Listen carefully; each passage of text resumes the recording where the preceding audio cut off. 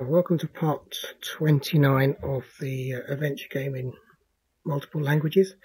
So this is the final part of the series using Lua. So what we've done today is to enable you to craft items. So we've pretty much sort of got the major parts of any adventure game together now. So I'll just run through in the console so that you can see what it's doing, and then we'll go through the code in a moment. So as you can see, we've got these kind of lines above and below the question now. Again, if I press the enter key, we get the message, so that's all working nicely. So I don't want to disable. Now we've got the games that we can run in, so we'll choose the school.txt, and it now is showing us the items that are in the shared items dictionary. So we've got the name, the object type. So for example, most of them are item here, but down here you've got a weapon. So this gives you the type of objects that these are, what they're made from. This one, I don't think, yes, here we are, look. So this one is made from a sharp pencil paper, and that will produce the 100 lines. The description is on a line on its own now, so that if it's a very long description, it will still display properly. So we'll hit the enter key. Yeah, here's a long description, look. So that takes up 2 lines. So those are the items, and again we've got a weapon here, which is the wire. Okay, let's skip to the next screen. So yeah, that's the final 2 items there. That's the enemies. There's only one enemy, playground bully. Again, health, strength, drop item, and the description, which again is quite long. So then we've got the various locations, which are being described at 3 at a time, depending on the length of the description and whether there's any items in there. So again, enter for the next screen. That's probably it for the locations. Yep. So now we're actually playing the game. Again, the enter key comes up with that. So let's put in a name. And again, we've got the menu to choose our character type, but the menu goes the full width of the console, as does the choice underneath. So let's put in one of those, and then this is the player properties, again, just to debug things here so you can see what you've got. Then the description of the game or what you're supposed to be doing comes up. Now we're in this the first of our locations. So we're in the dormitory. In the 60s, there are a number of empty beds, the room's untidy, and in this location there is a pencil sharpener and a rusty key. So you've got examine and take, with those as before. Let's just quickly take the pencil sharpener and the rusty key. So that now narrows the choices down. So we're going to go north to the cupboard. Because we picked up the rusty key, it will allow us through. And now in here we're going to just take the coat hanger and the paper. And obviously if you examine them, these will give you clues as to what to do, but I just want to scoot through this as quickly as possible. So we're now going to go south to the dormitory, and then south again to the stairwell. It says here, bare walls and spiders' webs around you. The doors have gaps under them. The door at the top has a key in the other side, if only you could get it out. So a little clue there. So maybe you need to make something. So let's take the pliers initially. So now we've got no more items to collect. So we'll open the inventory. And you can see everything that we've got in our inventory is listed along with, down here, look, craft a new item. So let's craft a new item. So just to save time, I will choose a coat hanger, and the pliers, and then it should say that we craft a wire. There we are, we crafted a wire. We'll craft a new item,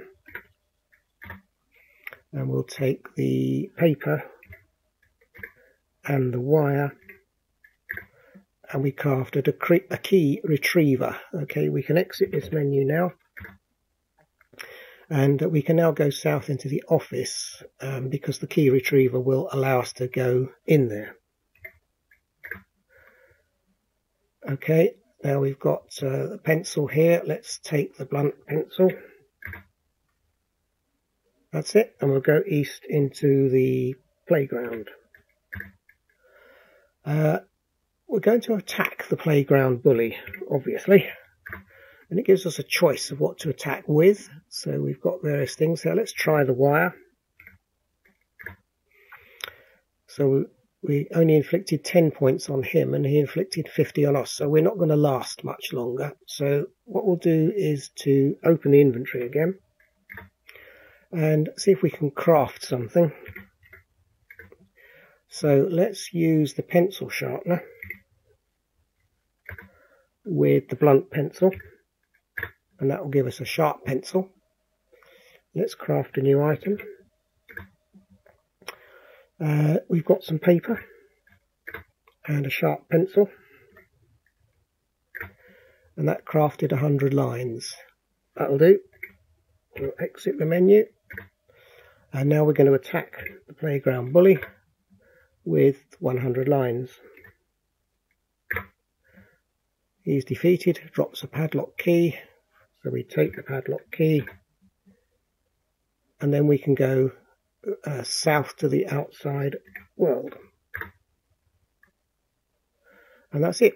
We've escaped, we're standing in the streets outside the school, better head for the bus stop, etc, etc. So, end of adventure. So we'll just click there.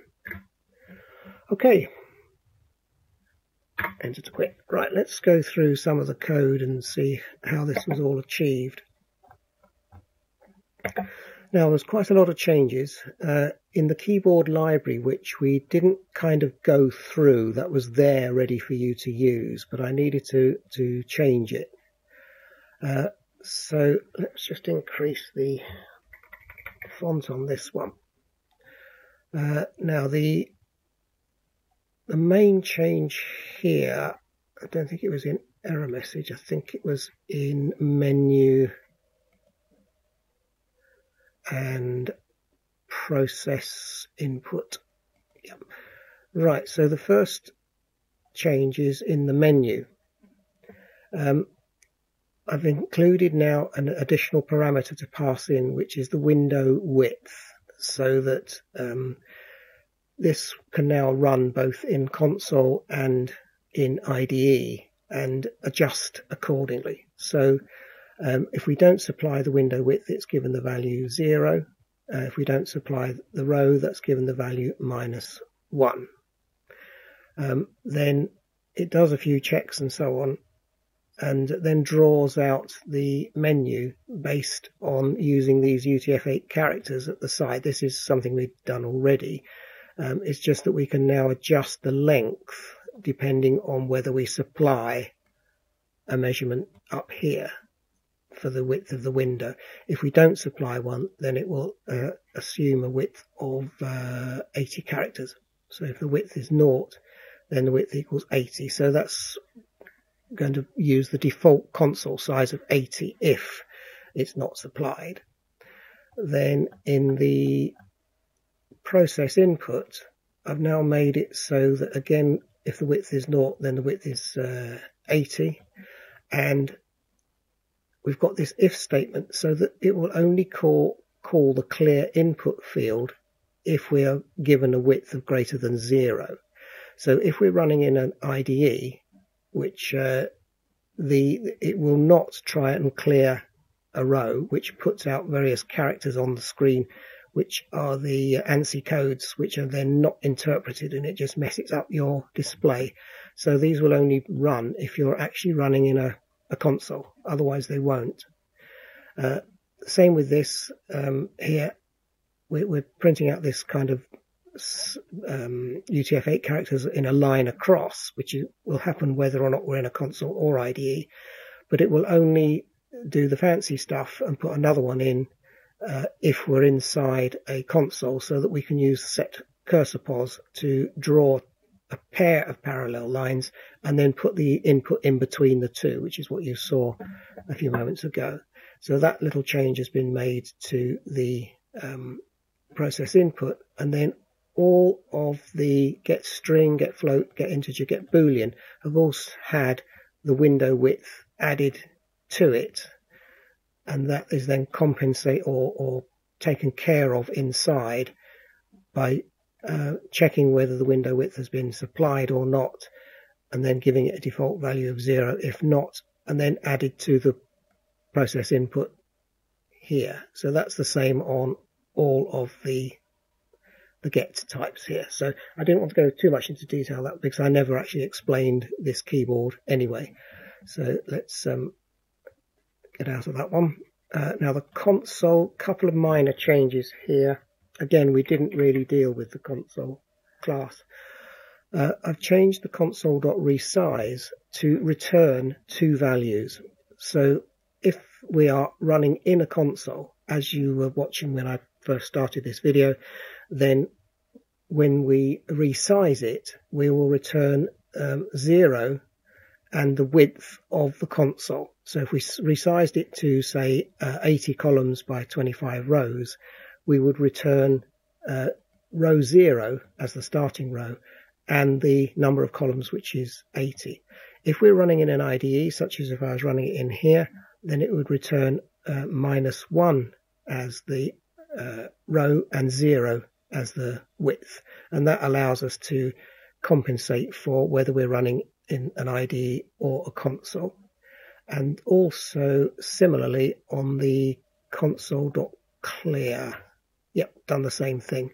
So again, we'll either return 0 and the console width, or -1 and 0 if we're running in an IDE. So that's a similar process there. So we're returning two values if you wanted to get a return from console.clear. So that's that one done. We'll shut that off. Keyboard will shut that off.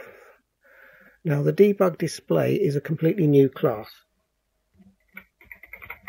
So what I've done here is all the debug stuff that was displaying, like the locations, the items, and the enemies, and even the player, has now been put into this one static class. So, for example, if we go to, let me see, I think it was in main, no, it was in game. There we go. So we've got in the modified player one here that if debug is switched on, then we're going to call debug.displayPlayer rather than writing it all in here, which it was originally. Same with loading in our various parts of the game. So for example, display intro. So create default enemies. We've now got if share debug display enemies. Similar debug display locations, and I think there was one for weapons as well when we create the default items. And this same thing is also called when we load in from file now. So if we load game from file, we've got this fairly long procedure here, and at the bottom of it we can call debug display items and display enemies. So this will work whether we're hard coded the game or whether it's loaded in from a file. It will show those items if you wanted it to. Minor changes in the load game from file, in that instead of having this kind of bunch of variables just in a list, I've now made a local library which has got three functions in it,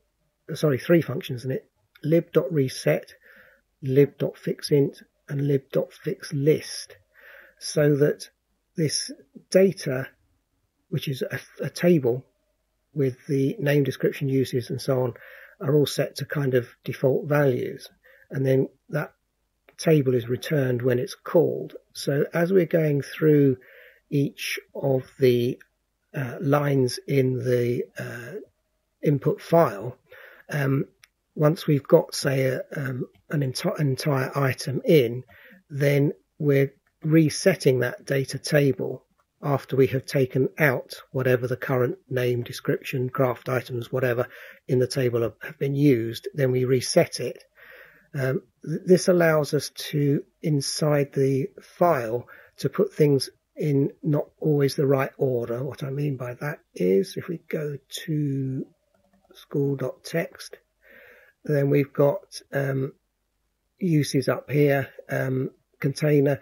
That could have been put the other way round. I could have put item.container equals item.uses equal, and now it doesn't matter what order you put them in, as long as you've got them all there, then that will still work, which is quite handy. Now let's go back to the next step, which was, so the display ones is just basically pulling out all the stuff from the game library and putting it in here. So that's just one. Now main, we've got this, that was our new class. Game load from file, I just briefly went through that. So we've now got the debug for all things and the way that the load from file works. Display intro, I've improved the appearance of that. So you saw that when I was running it just now. Let's just find display intro in here somewhere. Display intro, there we go. So it just makes a slightly tidier layout so that we get the correct width for these lines and so on there. So it's got its own inbuilt function to help format the lines, which I think I did last time. So yeah, I'm fairly sure I did. So let's have a look at the other bits in here. Modify player, again, some minor cosmetic changes similar to this one, just to make it look better. Then we've got, oh yes, the location, update display location. So let me go back to location, just increase the font. So we've made some minor changes in the display location, in that when we're constructing the exits, we're putting the north arrow and then self to north. That's what displays when we are showing our menus, the exact location that is pointing to. So north would be, I don't know, lift or reception or whatever. So it gives you an idea of what is in that direction. So that helps with the display there. The other thing, I think, yeah, again, to make sure that it occupied the correct space across from, you know, like one side of the console to the other, I've written two routines in shared. One is shared print lines, and the other one is shared, can't remember now. Let's have a look at shared. Just increase the font here. Yeah, shared format line and shared print lines, which makes sure that if we're sending in, for example, a long description from the file, that it will break it up so that it will fit into a specific width. So what we can pass in is the text that we want. So that might be sort of 120 characters or whatever.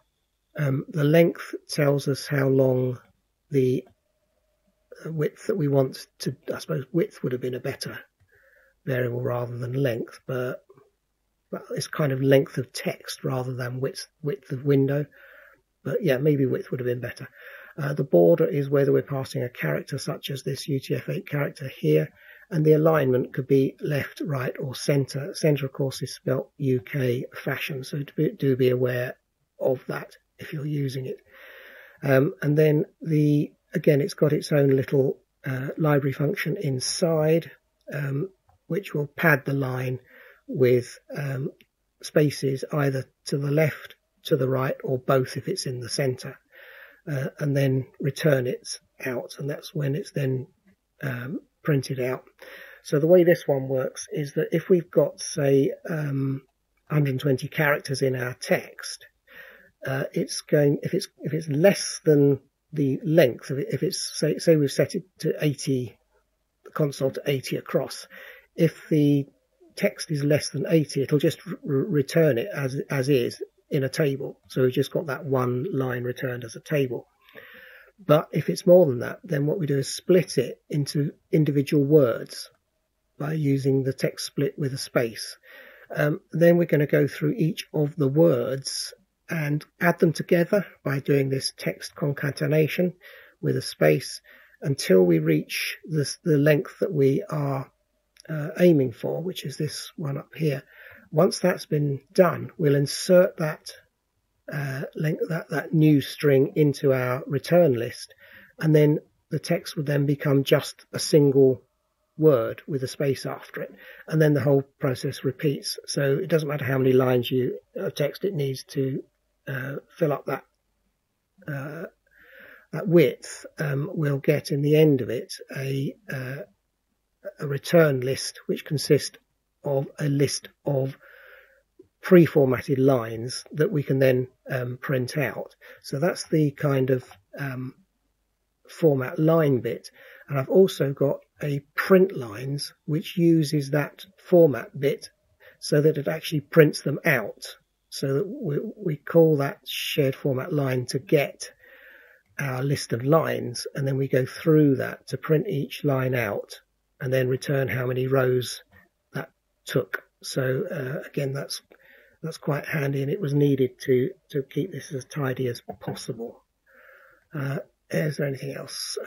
Display location, player attack. Oh yeah, all right. So what we did was here, we did originally just pass the location where the attack was happening, but now we're actually, because you've got that menu that pops up and allows you to choose what you want to use to attack the enemy with. There's some new code in here to deal with whatever you've picked, and it does in here. It will give you a default value of 5, but it will use more if the whatever you picked to whack the enemy with is of type weapon. So when I was demonstrating at the beginning of the video, I picked a wire. Wire is a weapon, but it only has a damage of 10, which is why it didn't do so well. Whereas the 100 lines is a weapon and has a damage of 100. So that's what affects when you are whacking the enemy. And then, as before, the message comes out. So you just have to pass the item you're going to use to attack the enemy with there. I think that was it for the player. Yeah, the shared format lines. Okay, so that's all the changes there. I could spend hours now stepping through the entire code, but it's been fairly heavily commented, as you can see, and I will be, by the time I publish this to GitHub, I will have added more comments. So I'm hoping that you've learned enough now from what we've done so far to work out for yourselves how it actually works if you run through it. So I hope you've enjoyed the series. There's still a lot you can do on your own. You can add maybe food as a new class, which is inherits from item, so that you've got an item which is food, which has like a